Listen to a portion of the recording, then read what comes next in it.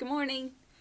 Before we get started reading, I just want to remind you about something we talked about before we got out.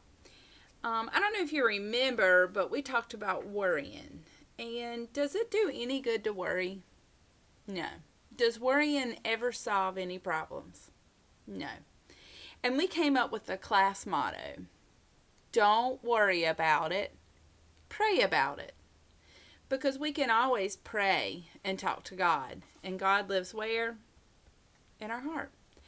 And at any time of the day, not just before we eat or go to bed, we can always stop, close our eyes, and say a quick prayer.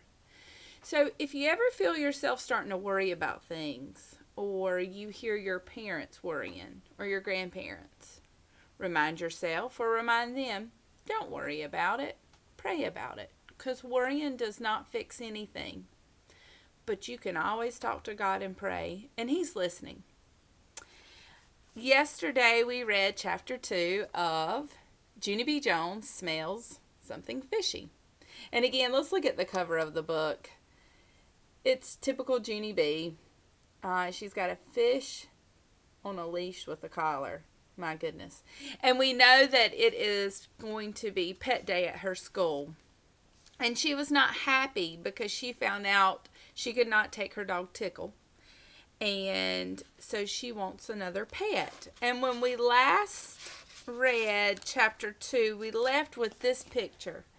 And Junie was whispering something to her grandmother. Her grandmother had said, I know, why don't you take my bird Twitter? And was that a good idea? Not to Junie. She told her grandmother, I have a secret. I do not like Twitter. And why didn't she like Twitter? Well, she held up her finger. What was so important about her finger? That's right. Twitter once pecked her finger. And Junie said it was for no reason, but we know now it was. She had put a potato on the bird's head and pretended like it was a hat. And if you can imagine, a potato's pretty heavy. So to put that on top of a tiny bird, it's not going to make them very happy. So she does not like Twitter, but then her and her grandmother sat there on the couch together, and then her grandmother said, well, I don't have any other pets to offer you unless you can figure out how to catch those crazy old raccoons that keep breaking into my garbage can every night. And Junie sat there for a minute. And although the grandmother was just joking, she didn't really mean it, it gave Junie an idea. Oh, no. What in the world? So let's see what Junie's got up to now. This is chapter number, and say the number you see, just like we do in the classroom. 3. Chapter 3, The Boss is the name of it. Before I get started, I still have my friend Shep here, as always. Shep is always with us, isn't he, B? Yep. He's been here for years. And we still have Bob, the boxer. And today, Miss Piggy decided to take a break. She probably needed to get fancied up. You know how she is. So we have Belle with us today. And I love Beauty and the Beast. So Belle's one of my favorites, just like you guys.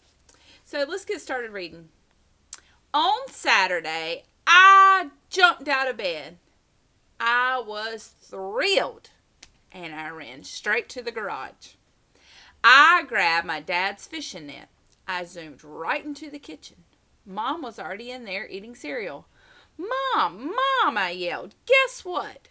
I have this fishing net. Guess why I have it. But I couldn't wait for her to guess. Because today is the day I'm going to catch that crazy old raccoon. Mom closed her eyes and shook her head. No, Junie B, no. We've already talked about this, remember? We discussed the raccoon at dinner last night. I smiled. I know we discussed the raccoon. Mom gave me a confused look. But Dad and I said no, Junie B, she said. We said you could not catch a raccoon. Raccoons have sharp claws and teeth, remember? Of course I remember. That's how come I got this net, Mom. See, See how long the handle is? Now, I'll be safe. Don't worry about me.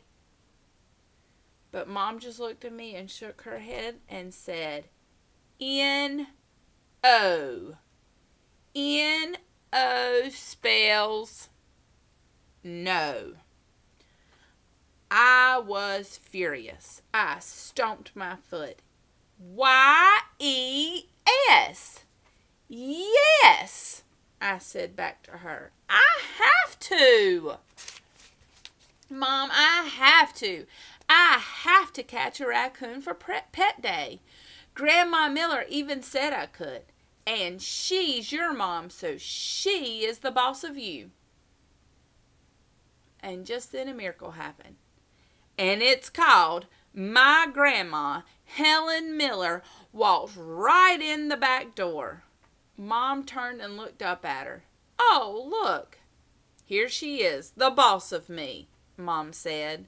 But I could tell Mom was grouchy. I ran straight over to Grandma, so happy. Grandma Miller! Grandma Miller! Grandma Miller! I am so glad to see you. Because Mom said I can't catch a raccoon. And so now you have to make her let me. I crossed my arms and stood back to give Grandma room. Okay, go ahead. And then I waited and waited and waited. But Grandma didn't do anything. Okay, Grandma Miller, go ahead. Only just then I saw something that made me happier. And it's called my grandma was wearing her fishing hat. My eyes popped right out of my head and my mouth flew open. Grandma, you're wearing your fishing hat, so you must be going to the lake today. Quickly, I ran to the front door. Hey, is Grandpa going to the lake too? Is he out there? Is he in his truck? I looked outside. Hey, yeah, there he is. Grandma, he's out there. He's in the truck. I opened the door. Grandpa Miller! Grandpa Frank Miller, good news! I can come to the lake with you, 'cause there are lots of raccoons to catch there, I bet. Even more than at your house. I was so excited. And here's Junie still in her pajamas. And you can see her grandpa sitting in the car, and Junie's got that net in her hand. Boy, she's got a plan, doesn't she? Here, Grandma, hold my net. I'll put my clothes on and be back in a jiffy. Jiffy is the nickname for speedy quick. Grandma Miller grabbed me by my PJs as I started to run away. Honey, wait. No, no, no, she said. I'm afraid you can't come with us today. We're meeting some friends at the lake, and in fact, we're already late. We just stopped by to borrow your dad's ice chest. I just stood there. I felt pretty crummy inside. But I have to come, Grandma. I have to. Or else how will I catch a raccoon today? Grandma bent down real close to me and said, yes, well, you'll see. That's another thing, Junie. About the raccoon. I was just kidding when I said that, Junie. I never dreamed you would take me seriously. And just then my nose started to sniffle. Well, you dreamed wrong, Helen, I said. Grandma hugged me real tight. Oh, come on now, don't cry, she said. There are lots of other animals you can catch for pet day. Animals that are much nicer and easier to deal with than a raccoon. No, there are not. There's not, Grandma. You're just saying that. You're just trying to trick me. You're just trying to cheer me up. Then I just stood there and stood there for what felt like a whole lot of minutes. Because what if she wasn't tricking me? What if there really was lots of other animals? I took a deep breath. Okay, fine. Tell me about these other animals. But this better be good. Grandma gave me a big smile. You wait right here, she said. Then she ran out to her truck and back again. She was hiding something behind her back. Junie B, I've got someone who would love to meet you. Close your eyes and I'll put them in your hand. I was so excited. Suddenly, my stomach had butterflies in it. What is it, Grandma? What is it? Will it tickle me? Will I like it? Hey, will it bite me? Will it lick me? Will it, Grandma? Will it, huh? It won't, will it? Right? And then I closed my eyes and held my hand out. I was so excited. Grandma made sure all my fingers were wide open. And then she placed the surprise right in the middle of my hand. There it was on the palm of my hand. I couldn't wait to open my eyes and see what it was. I hope you enjoyed Chapter 3. Tomorrow we will find out what's in Junie's hand. Good morning, preschool friends. How are you? Good morning, preschool friends. How are you? Good, good. It's time to start our day. We're here to work and play. Good morning, preschool friends. How are you? Good, good. I hope you are good. I really, really miss you, and I know that you are being great for your parents, and I hope you're enjoying our reading time together, and I hope you're also enjoying the work that I sent home.